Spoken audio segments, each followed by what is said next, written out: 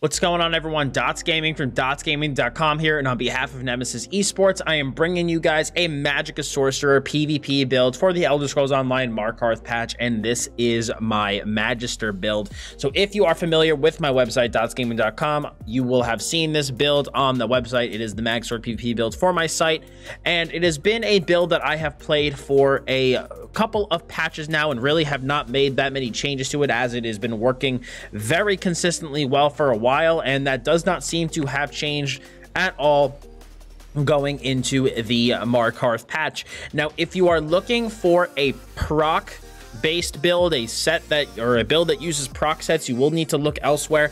I am not a huge fan of running a lot of proc sets. I typically will run one or none, and on my Magsork, I personally don't run any. So if you guys are looking for a Magsork proc build, you will need to look elsewhere. But if you are looking for a build that doesn't use proc sets, then this is going to be the build for you. I've been using this build, like I said, for a number of patches now, and it has been performing fantastically. I have had no problems or issues with it. It's got good damage, good sustain, good mobility. It's just really well-rounded and has been one of my favorite builds on my Magsork for a while. But as I've always said in my build videos in the past on my channel, this is just what I like, what I use, and what works for me. If you guys would like to change something else or use something else, you can feel free to go ahead and do so.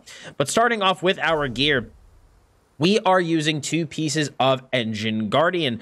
Engine Guardian gives you a line of health recovery, and when you use an ability, you have a 25% chance, excuse me, to summon a Dwemer Automaton that restores 531 stamina Magicka or 2200 health to you every half a second for 6 seconds, and this can occur once every 10 seconds. This is fantastic for not only padding your resources if it does proc for stam or Magicka, but it also can give you a really nice heal over time to help you in a meta where healing is particularly bad. Now, the good thing about Engine Guardian in regards to Magsork is that basically everything that we get from this we can use in some way. If we get health, we will be getting healed, which we don't have to put as much of our resources into actually healing ourselves as the Engine Guardian will do it. If we get Magicka, that is fantastic. We are getting sustain, and if we are getting stamina back, it means that we can just use Dark Conversion more to turn it into Magicka and health if we need it. So Engine Guardian also can body block a bit, so it's just something that's really, really good for Magsork, and is a set that I've been using for a while. Another set that I am using still is Seducer. Seducer gives 2 lines of Magicka recovery, a line of maximum Magicka, and it reduces the cost of all of our Magicka abilities by 10%. This is my sustain set for the build. It is a very strong set, giving us a ton of effective Magicka recovery by making our skills very, very cheap, which just allows us to push our damage even higher. In terms of our damage set, though, we are running Crafty Elfique. Since we are playing a Magsork and we want to rely pretty heavily on our shields, we run Crafty Elfique for basically just 5 straight lines of maximum Magicka. So it's a fantastic set to not only pad our damage, as Magicka does increase your damage, but it also gives us big defensive bonuses by giving our shield sizes, by giving our shields a much larger size. In terms of our traits, though, and all that stuff, we are using 1, 2, 3, 4, 5 pieces of Impen and 2 pieces of Well-Fitted. I actually really like having a couple of Well-Fitted pieces on my Magsork, because I do find that I do like to dodge roll on him quite a bit, so I like to run 2 to 3 pieces of Well-Fitted. I am running 1 Triglyph, and the rest are maximum Magicka, and we are running 1 medium, 1 heavy, and 5 pieces of life for maximum Undaunted passives. We also have 2 spell damage and 1 Magicka recovery on our jewelry with triple arcane, and we are running an infused Inferno staff on the front bar with a shock glyph, and we are running a defending restoration staff on the back bar with a restore Magicka glyph. This gear setup is a relatively straightforward setup, not overly complex, but the simplicity is kind of the beauty of it, and it works really, really well, and is not something I think you would have to overly worry about getting too heavily buffed or nerfed. It's been a really consistent setup for me for a number of patches now, and if you've run this build in the past, hopefully it has worked well for you as well. But going into our skill loadout, for our first skill, we are using Crushing Shock. Crushing Shock is my spammable of choice. I don't really like Elemental Weapon. If you want to use Elemental Weapon here, you can. I personally find it clunky to use myself. I also like the ability to interrupt people who are snipe spamming. I find that very entertaining. And so we're able to deal Flame, Frost, and Shock damage. This also allows us to proc the Flame and Frost status effect, possibly, whenever we go through our spammable.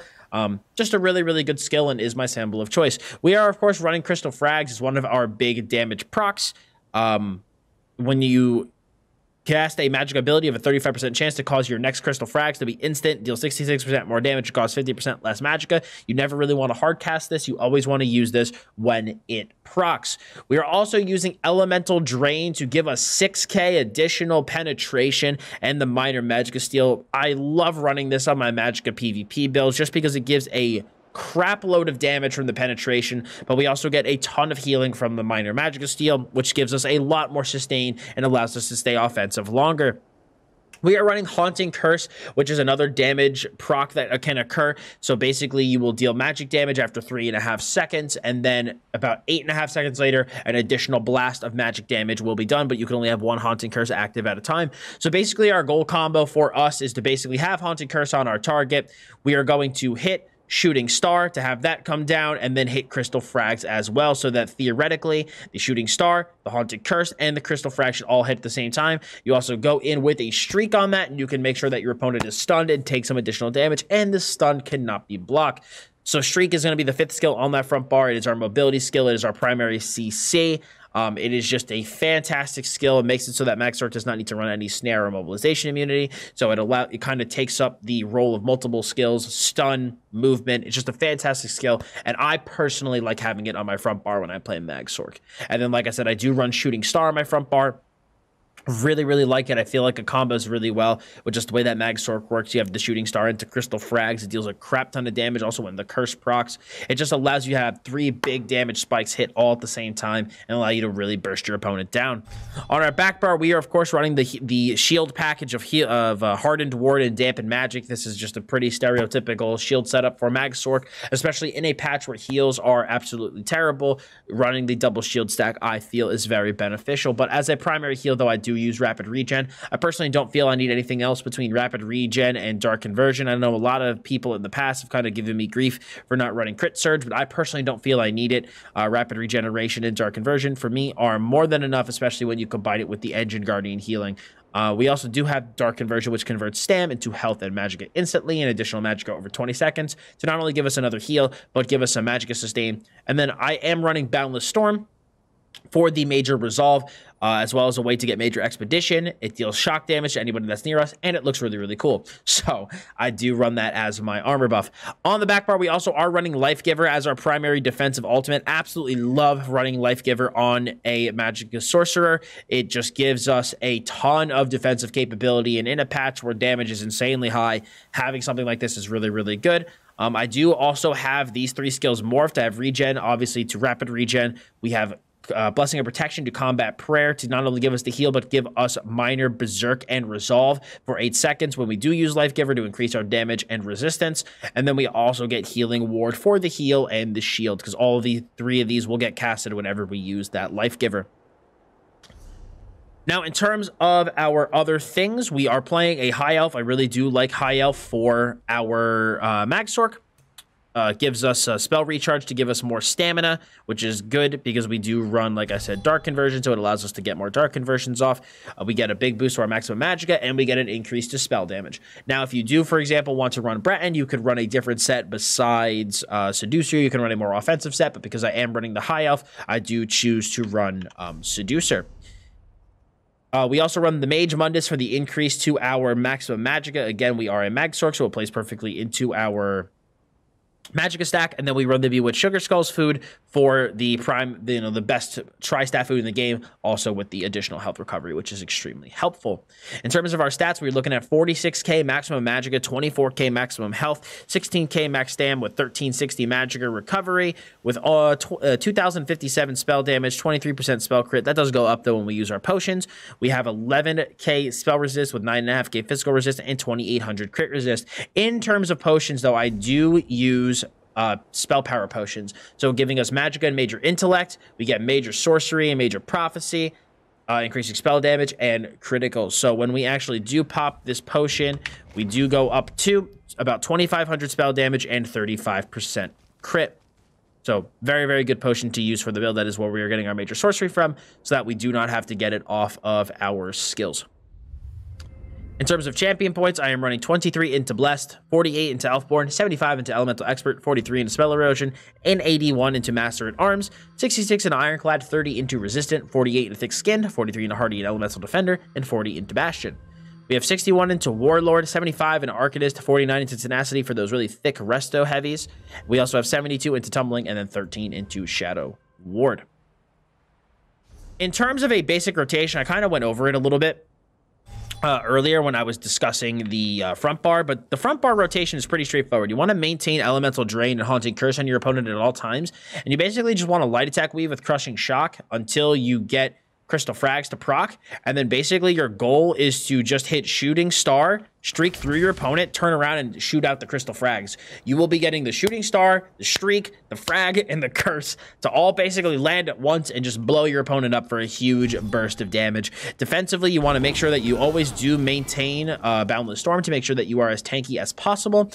And when you do want to kite, you want to just apply both of your shields. You want to underlay a heal and then just streak away. You know, be sure to use that streak mobility to your advantage. The Dwarven Sphere is pretty quick, so he should catch up to you pretty fast. And, yeah, the build is really straightforward to play. It's one of the things that I like about the Max Sorc very, very much. Build's pretty straightforward. I think the biggest thing that I'd say that new players just need to get used to and really need to get a handle on quickly is you need to basically rotate your shields kind of like their buffs. If your shields are down, you can take a really, really big smack of damage when you don't expect it. So it is really important to make sure that you do maintain those shields on yourself as often as possible if you do feel that you are going to be in the fray and taking damage, because if those shields drop, especially this patch, damage is really, really high. You will drop like a sack of bricks because the build does not have a crap load of resistances, so you want to make sure that you are maintaining those. But guys, I do think that is pretty much it. We hit our gear, we hit our skills, we hit our other things, we hit stats and race, we hit champion points, we hit consumables. I'm pretty sure we have everything covered.